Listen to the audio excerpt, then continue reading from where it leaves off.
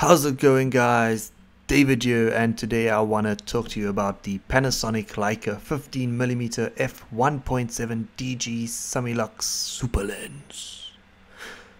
Okay, it's a prime lens, but in my opinion the best prime lens currently out there for the micro four thirds system range. First though, I want to talk to you about build quality and how this thing looks. They have made this thing completely out of metal, so metal rings and metal lens hood even, and measuring just 35mm on the body with the lens hood taken off. This thing is basically a pancake prime that you can do just about anything with. All things considered, the aperture on this thing is just insane. A minimum of 16 and a maximum of 1.7 means you can get a really blurry background very easily, and you have a focal range of 15mm, so that's really not quite super wide, but it's wide. That's a 30mm full frame format equivalent.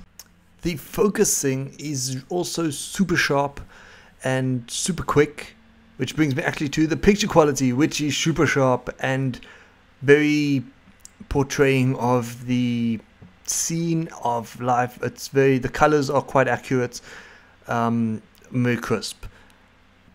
So what do we get in the box?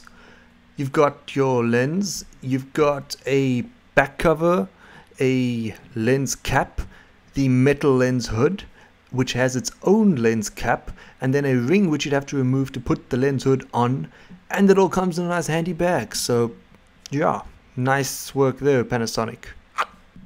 And before I forget, let me just mention that these photos were taken with my, and the video as well, was taken with my Panasonic G7.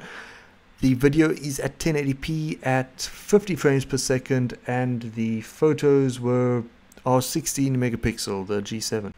So why do I think that this is the best micro four thirds system prime lens currently out there? Well, 2 points. Number one, I can't find any faults with this currently, and I probably won't. Maybe I will, but I probably won't.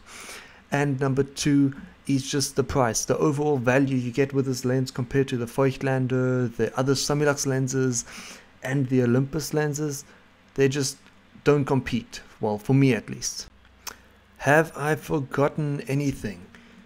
The minimum focal distance on this is 0.2 meters, so you can get in, really close to those shots, and with the max aperture of 1.7 you can really get a nice blurry background. You can't really do macro shots with this just quite yet, but you can get really close to it and make some nice shots. Some of the technical details, yeah, what can I say? The filter thread on this is 46mm.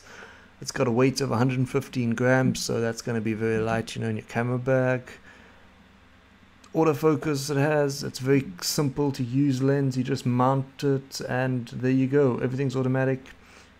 If you want it to be, you can also switch it up, but everything is basically plug and play, clip and go, that type of thing.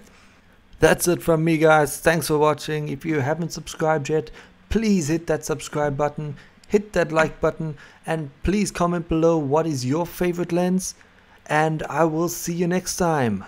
Ciao.